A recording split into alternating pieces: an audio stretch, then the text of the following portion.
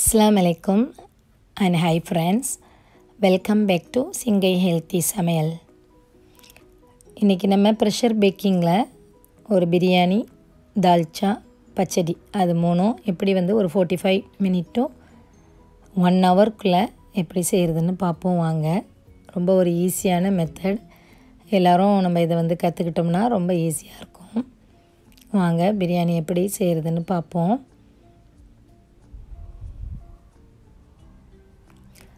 நான் கோல்டன் வேலி அந்த அரிசி எடுத்துருக்கிறேன், பாஸ்மதி ரைஸ். அது ஒரு 1.5 கப்பு எடுத்துருக்கிறேன். ஏன்னா இன்றைக்கி வீட்டில் ஆள் வேலை செய்கிறாங்க, அவங்களுக்கு தான் சமைக்கிறேன். இப்போ இன்றைக்கி ஃப்ரைடேயாக இருக்கிறதுனால அவங்களுக்கு பிரியாணி செஞ்சு கொடுத்துடலாமேண்டு சமைச்சிட்ருக்கேன். அது ரொம்ப அவசரமாக கிச்சனில் ரினோவேஷன் நடக்குது. அவங்க அவசரமாக வந்ததுனால நான் அது சுடு தண்ணியில் ஊற போட்டுட்டேன். 10 நிமிஷம் ஊற வச்சா போதும், சுடு தண்ணியில் ஊற வச்சா. அப்படி இல்லைன்னா பச்சை தண்ணினா 30 minutes அதை அரிசியை ஊற வைக்கணும். அரிசியை ஒரு பக்கம் ஊற வச்சுட்டு நான் சிக்கன் ஒரு 400 கிராம் மாதிரி எடுத்துருக்கேன்.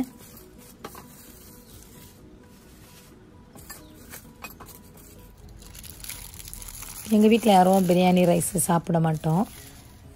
அதனால் சரி அவங்க 2 பேருக்கும் சமைச்சி கொடுப்போம். என்னோடய பொண்ணு சாப்பிடும். அவங்க 3 பேருக்கு தான் நான் இது போடுறேன்.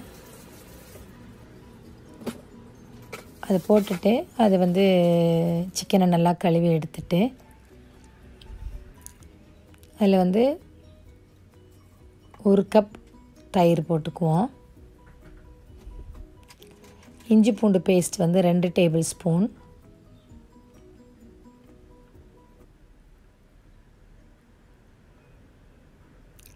ஜீரகத்தூள் 1/2 டீஸ்பூன், மிளகுத்தூள் 1/2 டீஸ்பூன், மஞ்சள் தூள் 1/2 டீஸ்பூன், காஷ்மீரி சில்லி பவுடர் ஒரு 1/2 டீஸ்பூன் போட்டிருக்கேன் கலருக்காக வேண்டி.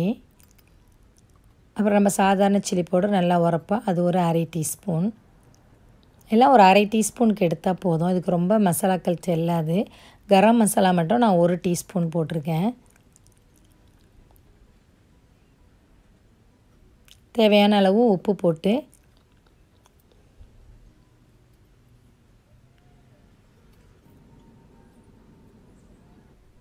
இது கூட மல்லி இலை அதோட காம்பை எடுத்து வச்சிட்டிங்கன்னா நீங்கள் தாய் சிக்கன் செய்யும் போதெல்லாம் யூஸ் பண்ணிக்கலாம். அந்த மல்லி இலையை நல்லா பொடிசாக கட் பண்ணிவிட்டு அது போட்டுக்கலாம். மல்லியும் புதினாவும் போட்டால் ரொம்ப நல்லாயிருக்கும். புதினா மட்டும் போட்டாலும் நல்லாயிருக்கும். இப்போ என்கிட்ட மல்லி மட்டும்தான் இருக்குது, நான் மல்லி போடுறேன். இதெல்லாம் போட்டு நல்லா எல்லாம் ஒன்றா கலர்ற மாதிரி நல்லா பிசறி விட்டு ஒரு 20 minutes இதை ஊற வச்சுட்டு நம்ம மற்ற வேலைகளை பார்த்தோம்னா இது அதுக்குள்ளே ஊறி இருக்கும். இது நல்லா ஒரு 1 hour ஊறினாலே ரொம்ப நல்லா தான் இருக்கும். நான் முத நாளே ஊற வச்சு வச்சுருவேன். இன்றைக்கி ரொம்ப அவசரமாக செய்கிறதுனால அதை வச்சுட்டு ஒரு 5 சில்லிப்பாடி ஊசி மிளகா ஒரு 5 அதில் போட்டிருக்கேன்.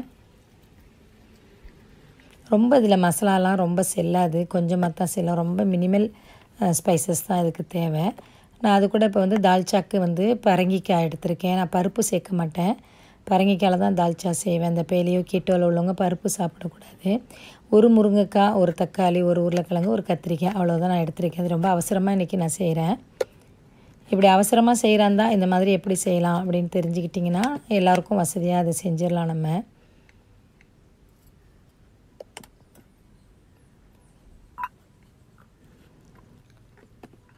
இதெல்லாத்தையும் நல்லா கழுவிட்டு காய்கறியெல்லாம் இந்த மாதிரி ஒரு பாத்திரத்தில் அது உள்ளே வைக்கிறதுனால இது இந்த மாதிரி பாத்திரத்தில் போட்டுக்குவோம். பரங்கிக்காய் தின் ஸ்லைஸாக வெட்டிக்குவோம். அப்போ தான் அது மசிச்சு விடுறதுக்கு வசதியாக இருக்கும். நல்லா வெந்துடும் சீக்கிரம். இப்போ இந்த இன்னர் பாட்டில் நான் பச்சடிக்கு கத்திரிக்காய் வைக்க போகிறேன். ஆனால் இது நிறைய இருந்துச்சு காய்கறி, அதனால் வைக்க முடியலை. அதனால் கொஞ்சம் அள்ளிட்டேன். நான் இப்போ 1 கரண்டி இறைச்சி மசாலாத்தூள், நான் பாபா இறைச்சி மசாலாத்தூள் தான் தால்ச்சாக்கு போடுவேன். அது 1 டேபிள் ஸ்பூன், உப்பு, அவ்வளோதான் அதுக்கு மசாலா. அதை போட்டுட்டு அதில் ஒரு 1/4 கிளாஸ் மாதிரி தண்ணி ஊற்றிக்க வேண்டியதுதான். இதெல்லாம் நம்ம ப்ரெஷர் பேக்கிங்கில் செய்கிறதுனால இப்போ நான் அஸ்ஸாம் கேப்பிங் கொஞ்சம் புளிக்காக வச்சுருக்கேன். நீங்கள் புளி கூட கரைச்சி ஊற்றிக்கலாம். இப்போ இந்த இன்னர் பாட்டில் நான் கத்திரிக்காய் பச்சடிக்கு கத்திரிக்காய் அந்த மாதிரி சின்னதாக வெட்டிட்டு பேரிச்சம்பழம் வச்சுருக்கிறேன். அதில் உள்ள விதைகளை எடுத்துட்டு அதே ரெண்டையும் ஒன்றா அதில் போட்டு வச்சிட போகிறேன். ரொம்ப அவசரமாக பிள்ளைங்கள்லாம் கேட்டாங்கன்னாக்கா அவங்களுக்கு வெறுசா சோறு வேறு எதுவும் கொடுக்காம இந்த மாதிரி பிரியாணிஸ் கொஞ்சம் நேரத்தில் செஞ்சு கொடுத்துடலாம். ஹெல்த்தியாகவும் இருக்கும், ரொம்ப எண்ணெயெல்லாம் சேர்க்கப்படாதது. இது எல்லாத்தையும் ஒன்றா வச்சுட்டு நான் இதுக்கு தேவையான மசாலா இதுக்கும் அப்படி தான் கொஞ்சம் ஜீரகத்தூள், மிளகுத்தூள், மஞ்சத்தூள் எல்லாம் கொஞ்சம் கொஞ்சம் போட்டால் போதும். ஏன்னா ரொம்ப மசாலா இருந்தால் நல்லா இருக்காது இந்த சமையலுக்கு. மிளகாய்த்தூள், கொஞ்சம் இறைச்சி மசாலா,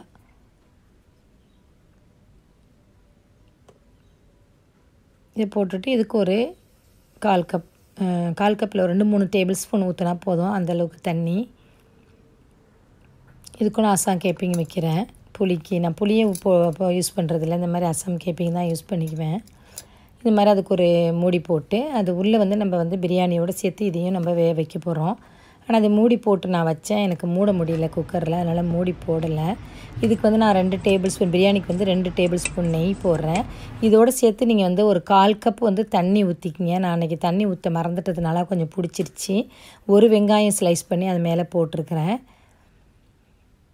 இப்போ நம்ம பிரட்டி வச்சுருக்க கோழியை அடுக்கு வச்சுட்டு இந்த ஊறின அரிசியும் ஒரு லேயர் அப்படியே வரிசலாக அதில் வச்சிட வேண்டியதான். எந்த தண்ணியும் இல்லை, முதல்ல 1/4 கப் தண்ணி போடணும்.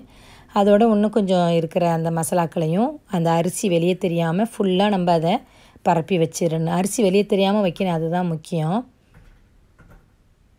மறந்துடாமல் ஒரு 1/4 கப் தண்ணி போட்டுக்குங்க. அது போடாததுனால எனக்கு கீழே கொஞ்சம் அது உட்காந்துருச்சு, அந்த அடி பிடிச்ச மாதிரி லேசாக ஆயிடுச்சு. ஆனால் அரிசி ரொம்ப பெர்ஃபெக்டாக வெந்திருந்துச்சு. ஏன்னா அது நல்லா சுடுத்தண்ணில் ஊற வச்சிட்டதுனால வெந்திருந்துச்சு. அதனால் எனக்கு இந்த பிரியாணி ஓரளவு தப்பிச்சிருச்சு. இப்போ நான் அதை இன்னர் பாட்டில் உள்ளே அதை வைக்க போகிறேன். இது 3 in 1 2 in 1ங்கிற மாதிரி ஒரே இதிலே முடிஞ்சிடும். ரொம்ப வசதியாக இருக்குது. பிள்ளைங்களுக்கு காலையில் ஆஃபீஸுக்கு சமைச்சு கொடுக்குறதாலும் சரி, இல்லை ஸ்கூலுக்கு சமைச்சு கொடுக்குறதாலும் அவங்களுக்கு என்ன வேணுமோ அந்த செட் அப்படியே 3 தான் உள்ளே வச்சு செஞ்சிடலாம். இது நான் மூடி போட்டு வச்சேன், எனக்கு அது மூட முடியல, அதனால் மூடி எடுத்துட்டேன். இப்போ வெந்துருச்சு. இது விசிலே விடலை, தண்ணி இல்லாததுனால விசிலே விடலை. நானே அந்த வாசம் வச்சு திறந்துட்டேன். ஒரு 6 மினிட் 7 மினிட் இருந்துச்சு, 10 மினிட் வச்சேன். ஆனால் ஒரு வாசம் வந்துருச்சு, அதனால் ஒரு 7 மினிட்லேயே திறந்துட்டு எப்படி இருக்குது பார்ப்போம் அப்படின்னு சொல்லிட்டு. இப்போ கத்திரிக்காய் இதெல்லாம் நம்ம எப்படி போட்டோமோ அப்படி இருக்கும், ஆனால் அது உள்ளுக்கு வெந்திருக்கும். இப்போ நம்ம முதல்ல சோறு எப்படி இருக்குதுன்னு பார்க்கணும், அது கரெக்டாக இருக்குதா, வெந்திருக்குதா, இல்லை ரொம்ப அடி பிடிச்சிருச்சா என்னன்னு தெரியலை. இப்போ பார்ப்போம் வாங்க.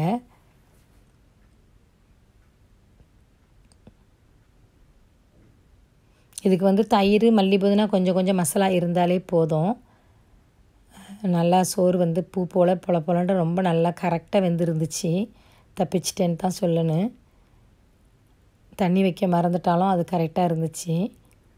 இது கோழியும் நல்லா வெந்திருக்கு. இதுலேயும் நம்ம எப்போதும் எல்லாமே தண்ணியெலாம் அளந்து வச்சு குக்கரில் சமைக்கிறதுக்கும் இதுக்கும் என்ன வித்தியாசம்னா, அந்த கோழி ரொம்ப சாஃப்டாகி அதோட இலைச்ச மாதிரி இருக்கும் டேஸ்ட்டு. இதில் அப்படி இருக்காது. இது நான் பாண்டான் இலை போடலை, அதனால் கொஞ்சம் பாண்டான் இலை வெட்டிட்டு, நம்ம எப்போதுமே இந்த ப்ரெஷர் பேக்கிங்க்கு இப்படி கவுத்துடணும், அதுதான் சேஃபே.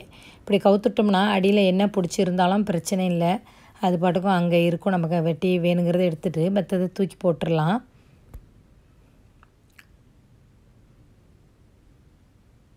பாருங்கள், இந்த அளவுக்கு கொஞ்சம் ஒரு பக்கம் பிடிச்சிருச்சு. அதனால் இது ஒன்றும் கழுவுறது ஒன்றும் கஷ்டம் இல்லை. கொஞ்சம் தண்ணியை ஊற்றிட்டு நீங்கள் மறுபடியும் கொதிக்க வச்சிட்டிங்கன்னா ரொம்ப சீக்கிரம் விட்டுடும். ஏன்னா அது ஒரு 5 நிமிஷம் ஹீட்டில் பிடிச்சது தான், அதனால் ரொம்ப டீப்பாக பிடிச்சிருக்காது. அது ஈஸியாக கழுவ வந்துடுது, ஒன்றும் பிரச்சனையே இல்லை. சும்மா அந்த மேலாகத்தான் அது கரிஞ்சிருக்குது. ஸோ இப்போ நம்ம எல்லா மசாலாவும் எல்லா இடத்துலையும் இருக்கிற மாதிரி இதை நல்லா கிளறி விட்டுக்குவோம்.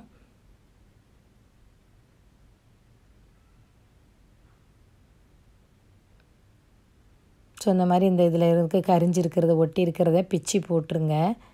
இது இந்த அளவுக்கு கரிஞ்சது நம்ம சாப்பிடக்கூடாது, நல்லதில்லை அது.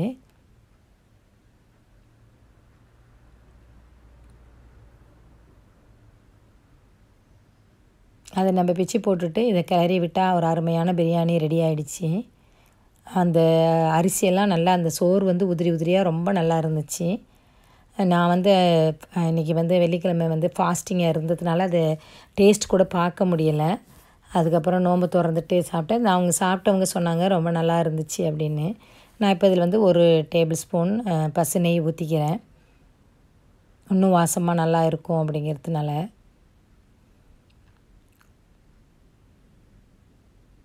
நம்ம இதுக்கு வந்து ரெடிமேடாக பிரியாணி மசாலா இருந்தாலும் போட்டுக்கலாம், இன்னும் டேஸ்ட்டாக நல்லாயிருக்கும். அதெல்லாம் நான் எப்போதுமே கொஞ்சம் முடிஞ்ச அளவுக்கு இந்த நேச்சுரலான மசாலா யூஸ் பண்ணுறதுனால அது போடலை.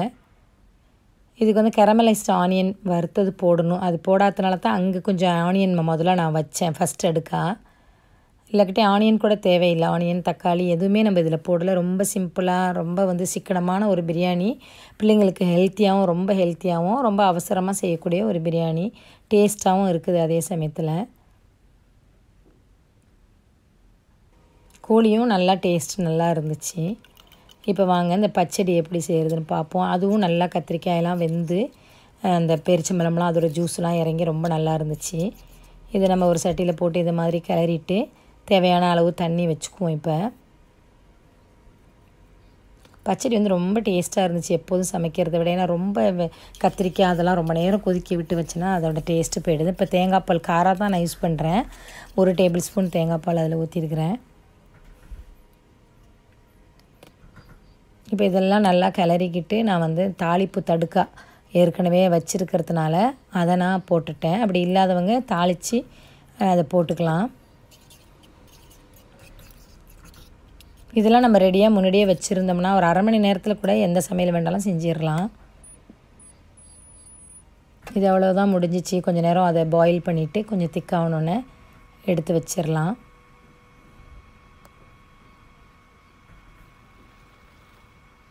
ஏன்னா ஒரு 1 ஹவருக்குள்ளே அந்த கிச்சனெல்லாம் சுத்தமாக முடிச்சுட்டு வேலையை முடிச்சுட்டு வெளியாக சொல்லிட்டாங்க. அதனால தான் ரொம்ப அவசரமாக அதை செய்கிறேன்.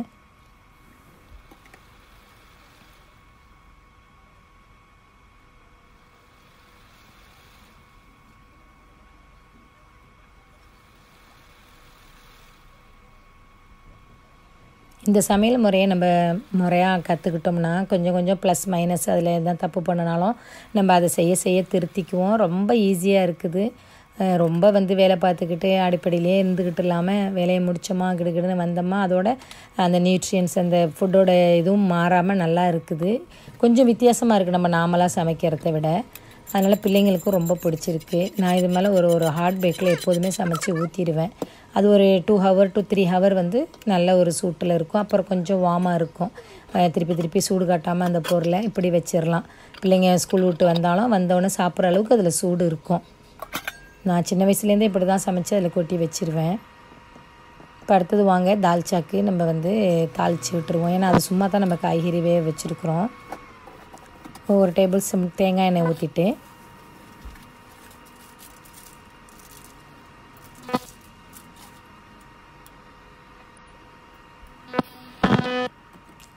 ஒரு பட்டை மட்டும் நான் இலவங்கம் பட்டை மட்டும் கொஞ்சம் நான் போட்டிருக்கேன். ஸ்ரீலங்கா பட்டை தான் யூஸ் பண்ண சொல்கிறாங்க. ஆனால் ஸ்மெல் வந்து இதுக்கும் அதுக்கும் கொஞ்சம் வித்தியாசமாக தான் இருக்குது. நம்ம அதை யூஸ் பண்ணி பழகிட்டோம் எப்போதும் உள்ள லவங்கப்பட்டை. இது பரவாயில்ல மாற்றிக்குவோம். இது வந்து அதோடு சேர்த்து நம்ம சாப்பிட்றலாம். நல்லா இருக்குது சாப்பிட்றதுக்கு. ஒரு பாதி வெங்காயம் அதை போட்டு அதில் கிண்டிட்டு சின்னதாக வெட்டிட்டு அதை நம்ம வந்து தாளிப்புக்கு போட்டுக்குவோம். இஞ்சி பூண்டு வந்து 1/2 டேபிள் ஸ்பூன் போட்டிருக்கிறேன்.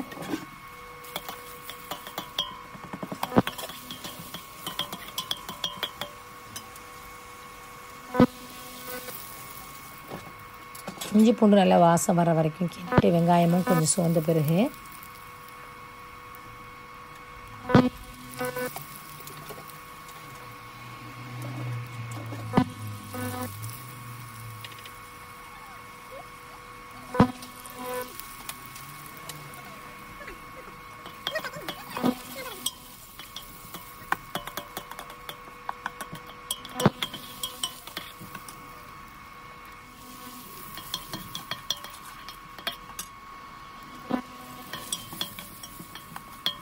இப்போ வந்து கருவேப்பிலை போட்டுக்குவோம். கருவேப்பிலை தான் அந்த தால்ச்சாக்கு வாசமே.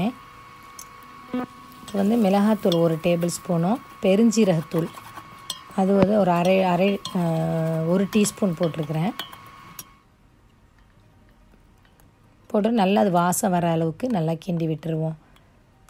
இப்போ வந்து நம்ம வேக வச்சுருக்கிற காய்கறிகளை போடுவோம். இதில் வந்து எனக்கு வந்து 3/4 பதம் தான் வெந்திருந்துச்சு, ஃபுல்லாக வேவலை. ஏன்னா அங்கே வந்து நம்ம ஒரு 1/4 கப் தண்ணி வைக்காமல் கொஞ்சம் தப்பு பண்ணதுனால அது அந்த மாதிரி ஆயிடுச்சு. நான் இப்போ இதில் தான் மறுபடியும் வேக வைக்கணும். இப்போ நான் வந்து கொழுப்பு வந்து ஏற்கனவே வேக வச்சுருந்தேன். அந்த கொழுப்பு எடுத்து நான் போட்டுக்கிறேன்.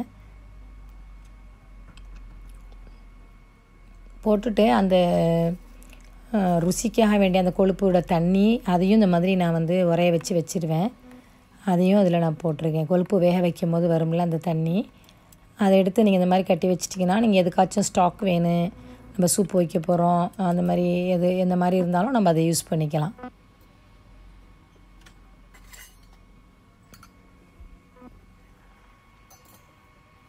இப்போ கொஞ்சம் நேரம் அதை வேக விட வேண்டிய ஆயிடுச்சு.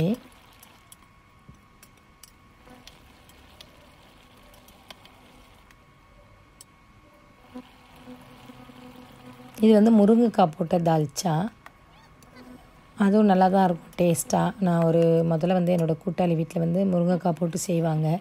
எனக்கே ஆச்சரியமாக இருக்கும், தால்ச்சாவில் முருங்கைக்காய் போடுறாங்களேன்னு. அதுக்கப்புறம் இப்போ எங்களுக்கும் ரொம்ப பிடிச்சி போயிடுச்சு. இப்போ தால்ச்சாவும் ஆயிடுச்சு. அதையும் இந்த மாதிரி ஹாட் பேக்கில் கொட்டி வச்சுட்டு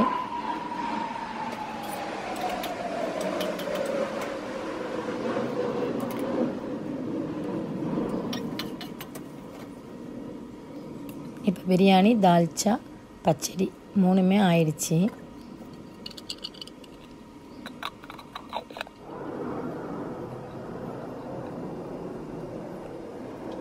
நேயர்களே, நீங்களும் இதை நீங்கள் வீட்டில் செஞ்சு ட்ரை பண்ணி பாருங்கள், சமைச்சு பாருங்கள். நல்லா எனக்கு வந்து காமெண்ட்ஸ் கொடுங்க எப்படி இருந்துச்சுன்னு சொல்லிட்டு. பிடிச்சிருந்தால் லைக் பண்ணுங்கள், ஷேர் பண்ணுங்கள், சப்ஸ்கிரைப் பண்ணுங்கள் நேயர்களே. Thank you for watching my videos.